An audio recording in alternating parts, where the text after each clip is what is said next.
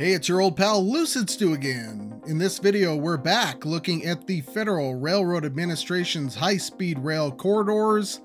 This time we'll look at the Northern New England high-speed rail corridor. This corridor was created by Congress in 2000 to connect Portland, Maine, Boston, Massachusetts, and Montreal in Quebec, Canada, expressly via New Hampshire and Vermont. In 2004, this was extended to connect to Albany, New York, and Hartford, Connecticut, via Springfield, Massachusetts. Thereby, this corridor would potentially connect 6 U.S. states and 1 Canadian province. The most populous is New York at 19.6 million people, however, will just barely cross the border from Massachusetts to connect to the 1.2 million in Albany. The largest by land area is Quebec, at about 90% of the size of Alaska. The group also includes 3 of the least populated states in the US. Those are Maine, New Hampshire, and Vermont, each at less than 1.5 million people. In total, this group represents 42.7 million and 24.3 million minus the unserved parts of New York State. These 42.7 million people reside in an area of 720,000 square miles, or roughly 110% of the size of Alaska. 4 of these states are among the smallest in the Union at fewer than 11,000 square miles each. That produces a density of 59 people per square mile, which is the least dense we've looked at by a factor of 2. However, we're really only dealing with about 2% of Quebec, 3% of New York State, and 15% of Maine.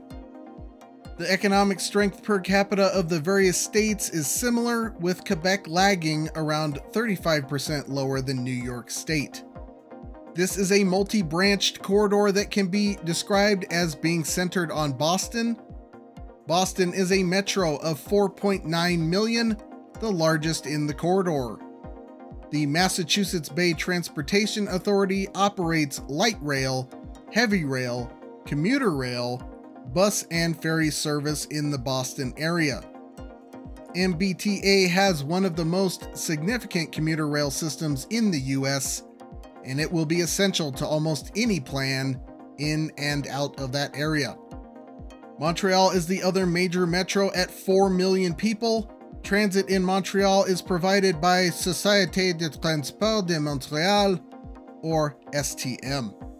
STM provides rubber-tired metro and bus services. Albany at 1.2 million and Hartford, also 1.2 million, are smaller-sized large metro areas. Albany has local bus services as well as bus rapid transit courtesy of CPTA. Hartford has regular bus and BRT as well as regional rail services through the CT Rail Hartford line. Mid-sized metros are Worcester, Massachusetts, Springfield, Massachusetts, Portland, Maine, and Manchester, New Hampshire, each of which have their own local bus services. Springfield also has access to regional rail via the Hartford line. Most of the corridor is covered by one of several Amtrak rail routes, a connection with Montreal and also between Vermont and the majority of New Hampshire are the exceptions by rail. Amtrak does connect to Montreal, but west of Lake Champlain, and that area is not a part of this corridor. Speaking of Amtrak, the federal government's plan for this corridor is to slowly increment it toward what they consider to be high-speed rail, which is diesel-electric with a top speed of 110 miles per hour. In this series, we're leapfrogging that idea and going straight to true high-speed rail, attempting to average between 140 and 160 miles per hour in order to see what that might look like. But before we do that, let's look at the challenges this corridor is facing. Topography. The area around Montreal is flat, the eastern coast of the US is reasonable, the rest is hills, mountains over 4,000 feet high, and narrow river valleys. Environmental and local opposition. In New Hampshire and Vermont in particular, you have a lot of lesser spoiled areas that locals aren't going to want ruined by construction. Boston and Montreal. The cores of both metros are packed, making it difficult to get a new right-of-way of any kind in or out.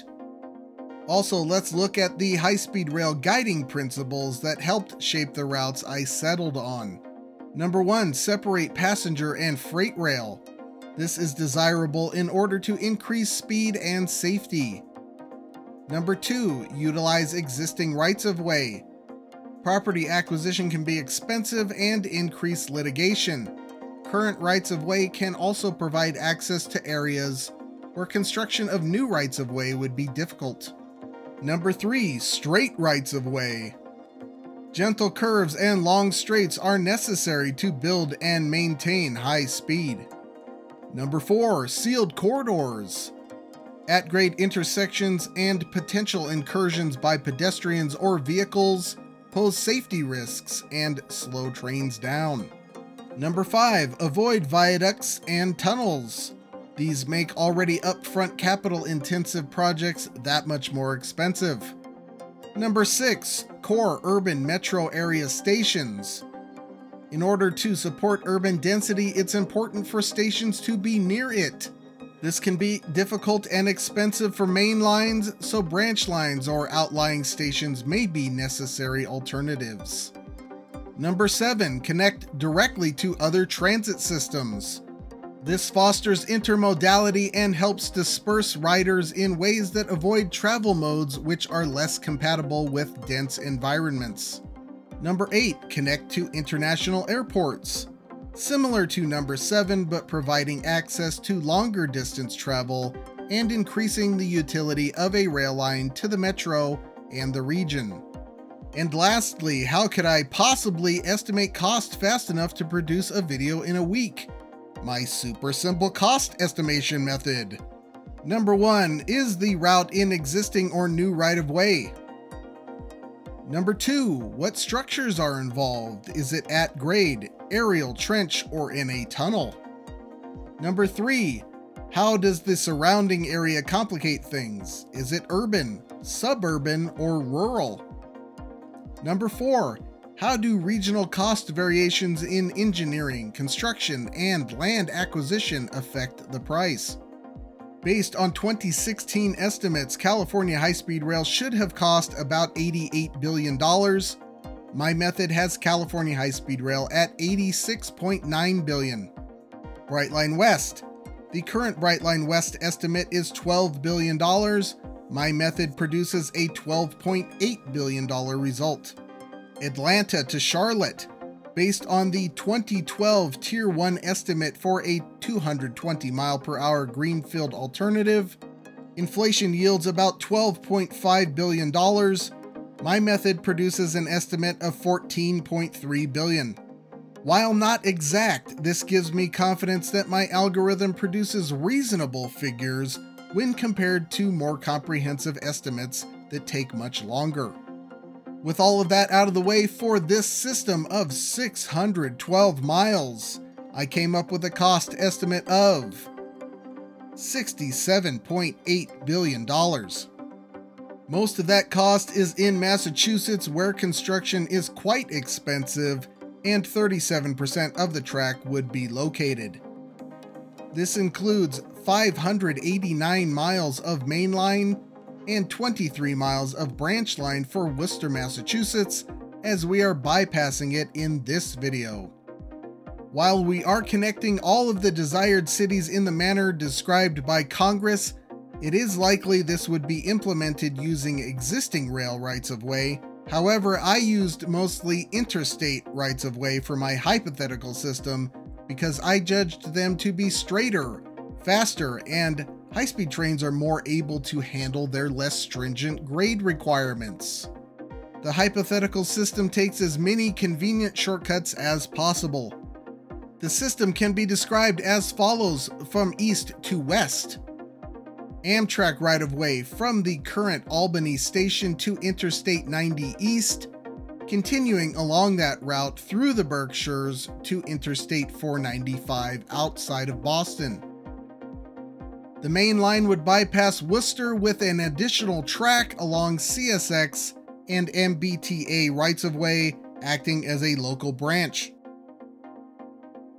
At Springfield, the route would branch south from Interstate 90 along existing rail, under downtown Springfield in a 3-mile tunnel, and then along Amtrak's existing New Haven-Springfield line to Hartford, Connecticut.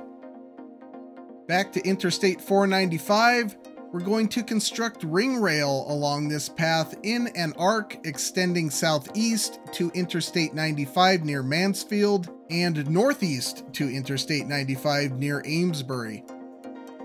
At Mansfield, the route would travel briefly along Interstate 95 toward Boston, hooking up with the Northeast Corridor and allowing access to Boston South Station. Similarly, Interstate 95 in the north would provide a conduit to Boston North Station using the interstate, a disused rail line, and current MBTA right-of-way. In the other direction, we would follow Interstate 95 through New Hampshire and terminate in downtown Portland, Maine. Also branching off of Interstate 495 would be a line to Montreal, Canada via New Hampshire and Vermont. This would utilize Massachusetts 213 to connect to Interstate 93 near Lawrence. It would continue north on Interstate 93 with a stop in Manchester, New Hampshire, near Manchester-Boston Regional Airport, and transition to Interstate 89 at Concord. This would continue through many miles of woodland, narrow river valleys, hills, and mountains before stopping at Burlington, Vermont, near the University of Vermont, and Burlington International Airport. The route would continue north along Interstate 89 into Canada, transitioning to the new A35. We would follow A35 to Saint-Jean-sur-Richelieu. Forgive me if I butcher the French pronunciations, but this is French Canada. Almost all the place names are in French. We would bypass Saint-Jean-sur-Richelieu at high speed on new right-of-way before hooking up with local rail. We would cross the St. Lawrence River and crash rudely through a neighborhood before joining Société de Transport de Montreal right-of-way and ultimately ending up at Gare Centrale, which means Central Rail Station, in downtown Montreal. In addition to stops named, many regional stops could be added at the discretion of states/provinces involved. Let's look at some travel times. Albany to Boston South, 194 miles in 2 hours 2 minutes for an average of 95 miles per hour. Portland to Boston North, 106 miles in 50 minutes for an average of 127 miles per hour. Montreal to Boston North, 350 miles in 3 hours 42 minutes for an average of 94 miles per hour. Springfield to Boston South, 111 miles in 1 hour 4 minutes for an average of 104 miles per hour. Burlington, Vermont to Montreal, 97 miles in 59 minutes for an average of 98 miles per hour. Worcester, Massachusetts to Portland, Maine, 146 miles in 1 hour 14 minutes at an average of 118 miles per hour. And Hartford, Connecticut to Manchester, New Hampshire, 153 miles in 1 hour 25 minutes at an average of 108 miles per hour. A couple of extra points. I chose Interstate 495 ring rail over a connector between North and South Boston stations because it would cost half as much and provide much better regional connectivity. Number 2, I didn't put a station there, but Portsmouth International Airport in Portsmouth, New Hampshire could make a handy secondary airport for the Boston area, with this high-speed rail system enabling a connection from Boston North Station in about 40 minutes. For technology, I am assuming tilting trains due to the many curves on the various interstates and the few places top speed could be attained outside of Maine. Looking at plausible extensions of this system, as mentioned, this could hook up with the NEC between Boston and Providence.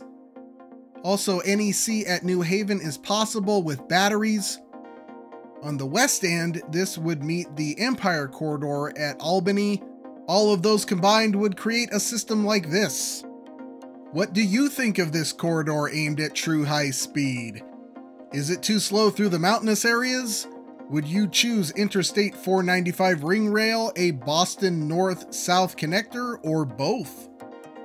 It's interesting to consider the possibilities of high-speed rail in the United States, even if the ideas currently seem fanciful. However, we will continue to do just that with more Federal Railroad Administration high-speed rail corridor videos. Up next will be the Pacific Northwest Corridor between Eugene, Oregon and Vancouver, British Columbia. Also, more of your favorite channel series coming your way, and watch out for a Visualizing Brightline West video coming soon. But that's all for now. Until next time, I'll see you on that big beautiful freeway.